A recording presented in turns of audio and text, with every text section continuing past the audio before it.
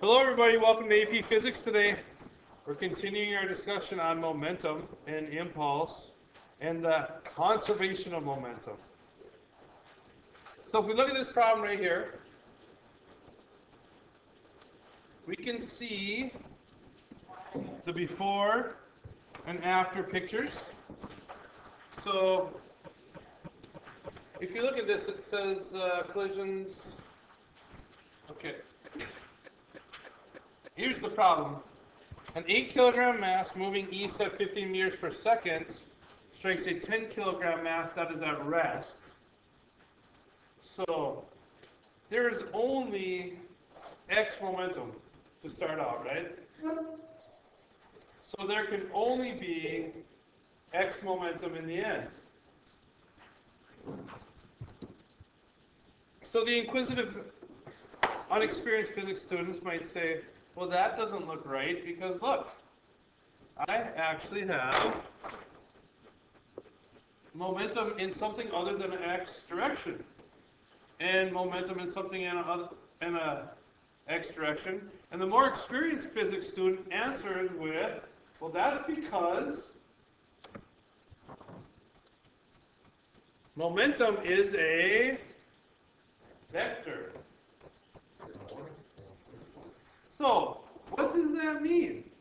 Because we see that we definitely have a y momentum in that ball. What does that mean for the other ball? We have the same y momentum in magnitude, but opposite in direction. Did you hear what I said?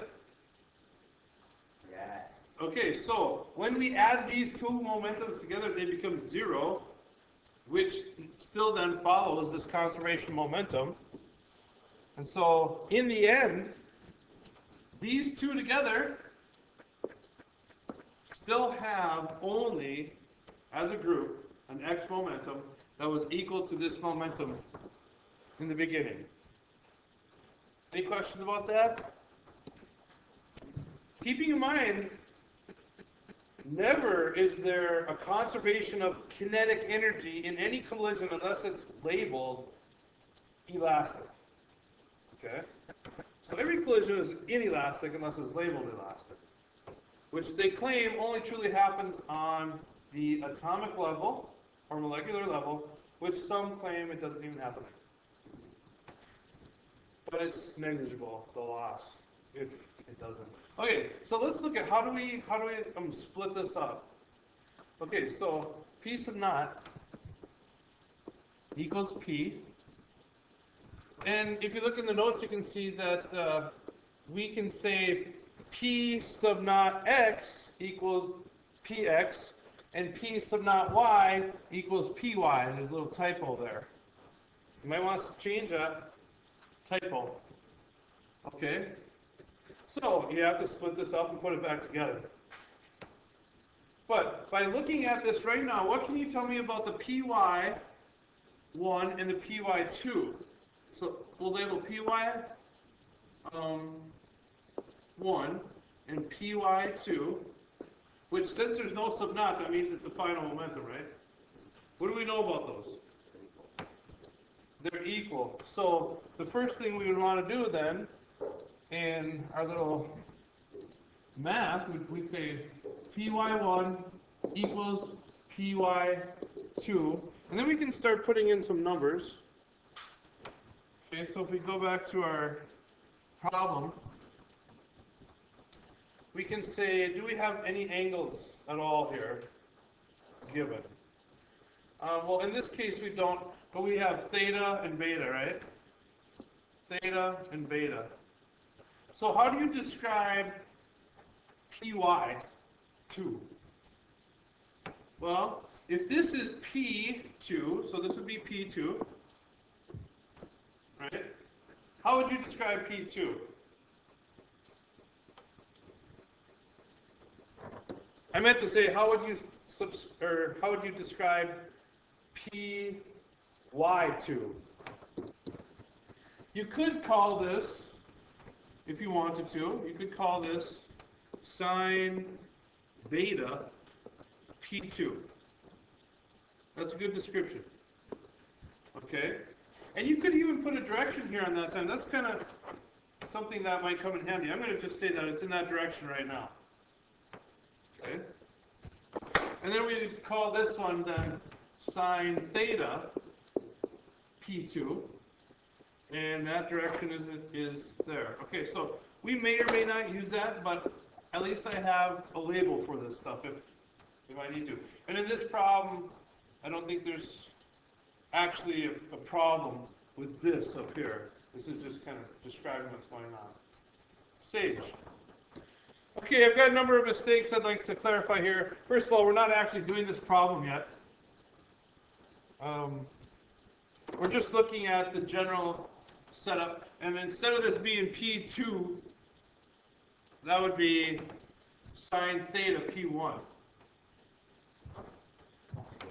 Okay, so if we were going to look at our, little thing, we would say that sine theta P1 equals sine beta P2.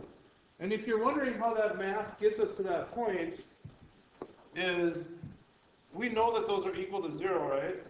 And so we would really have it like this: 0 equals sine theta P1 plus sine beta P2.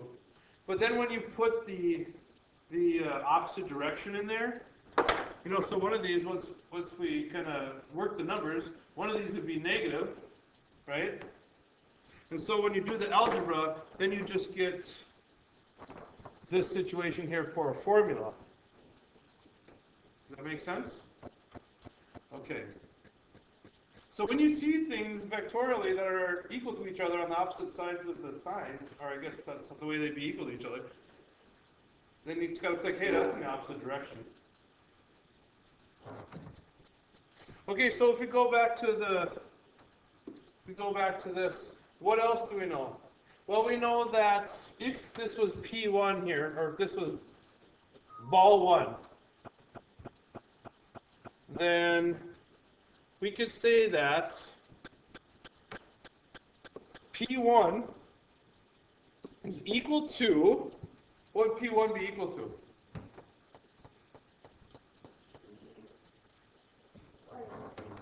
Yeah, so this would be P1 sub naught. Okay, just to clear up the screen a little bit here. P1 sub naught is all x, right? P1 sub naught is all x.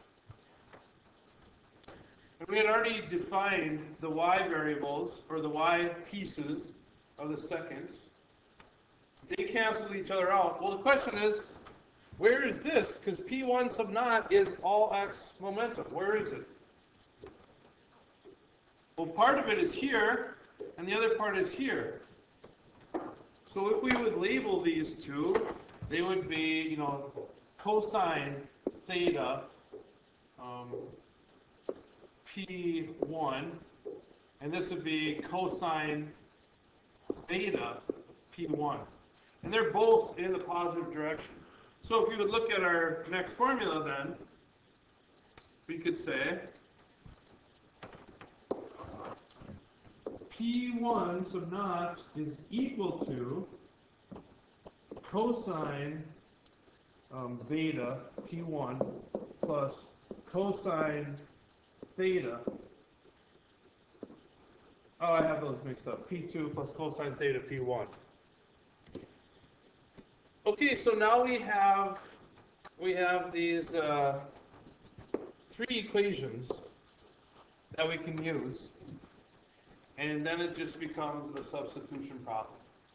But you got to be careful that you know what your directions are. So another way to label this is, like, if you get an answer, you could, put a subscript plus x or minus x, subscript plus y or minus y. So let's see if you can actually do this. Next problem, that's set. Okay, so here's the challenge problem. Go ahead and give it a try. Okay, so what do you do here? Well, you remember the or the overarching principle is P sub naught equals P. Completely conservative. Our initial P is, since this, one of them sitting still and one of them isn't, we only have one initial P, and it's all X, right? So you could go, P sub naught X, and then, if you need to make a checklist for later, you could go P sub naught Y, and that could kind of help you keep your things in order, right? In this case, we don't have it, the Y, but we do have the X. So P sub naught X is wrapped up all in this one ball. So it's going to be the mass, which is 8 times 15. Our P sub naught X, which is actually our P, in this case is going to be then 120 kilogram meters per second. And I'm just going to put that there so I don't forget. That's what I have. It says positive X stuff. You could put positive X as a label too. I like arrows. Okay, so when you come back over here, you see, hey, what do I have here? That has nothing to do with X, right? So whatever is in here has to be canceled out by something else, because in the beginning we had no X at all. So how do we cancel out this X? Well, it has to be wrapped up in this. How do we cancel out this Y? It has to be canceled out by whatever that Y momentum is. So then you would say, well, geez, my PY stuff, well, I know that here I have 4 meters per second, and that ball has a mass of 8, right? So I've got 8 times 4, so I have a 32 kilogram meters per second, and that's downward. So by default then, I know that this right here has to be equal to 32 kilogram meters per second, because that's the only way you can cancel it out, right? So you could do a couple different things here. Like you could change this now into a velocity, and then do the same thing with this, and just use a velocity triangle, or you could keep it in momentum until you find out your actual momentum here, which is what I'm going to do. So I know I have 32 for a momentum in that direction. What do I have here? That momentum is the whole X from the other one, because there's nowhere else for it to be. So that's going to be 120. Okay, so my final momentum would be then for the second ball would be equal to the square root of 120 squared plus 32 squared. Okay, and that momentum is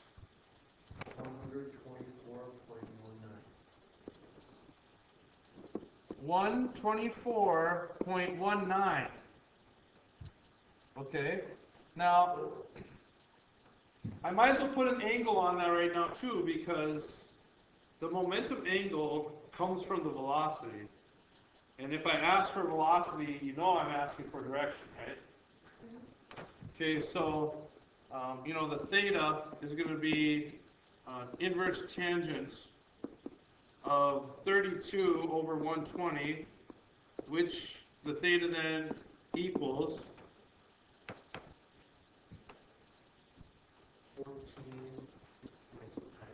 14.93. I'm going to put above positive X. Okay? Which it would be, north of east, right? Okay, so this holds true for velocity and momentum. So I'm done with my angle. So how do I find my velocity then? Well,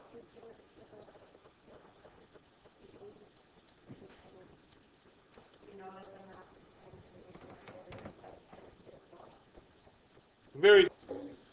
So the velocity then becomes our momentum here divided by the mass, which in this case is 10. Okay, so our velocity is 12.419 meters per second at 14.93 above the positive x or north of east. Do you have any questions about that? Okay, here's another kind of classical physics problem. The bullet shot into the block.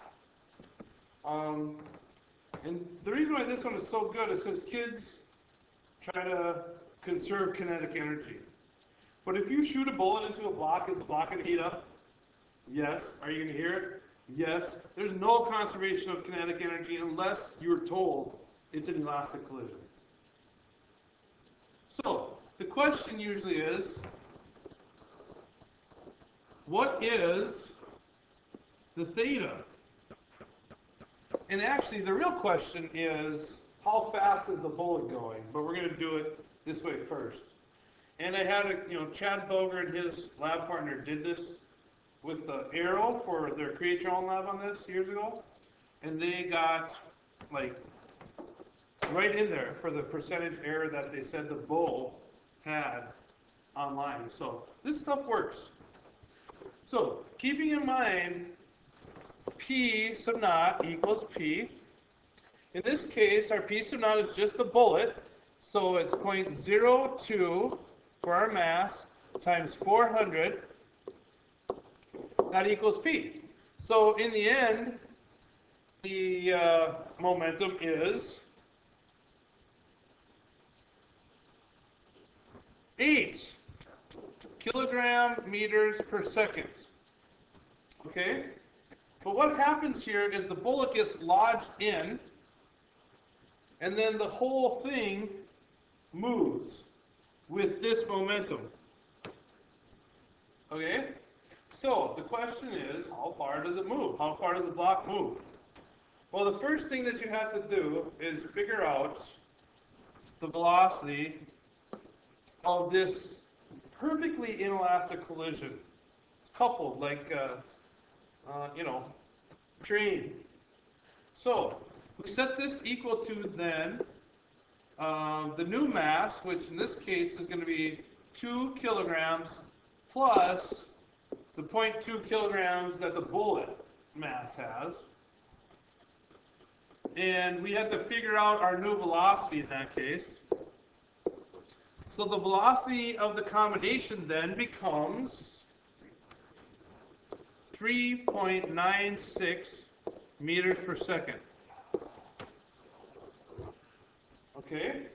So now what do you do next to figure out this?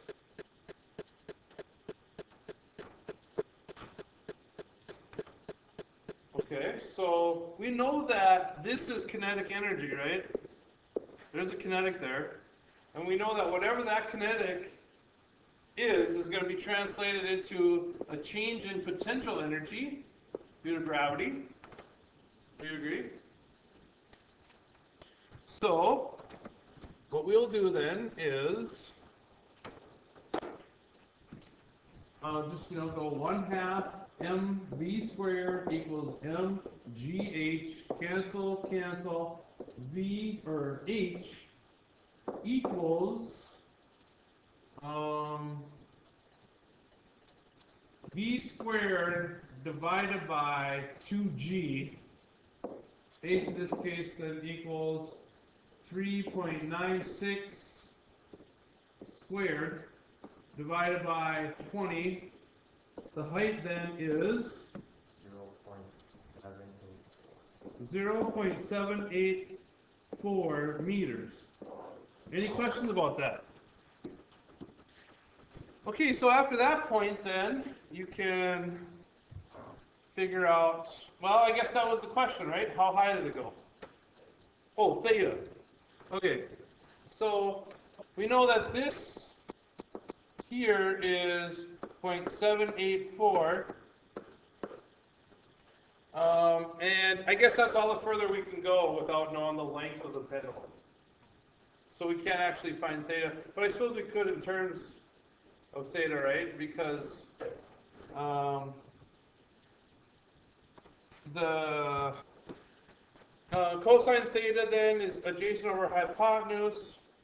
Theta is inverse cosine time, and the adjacent here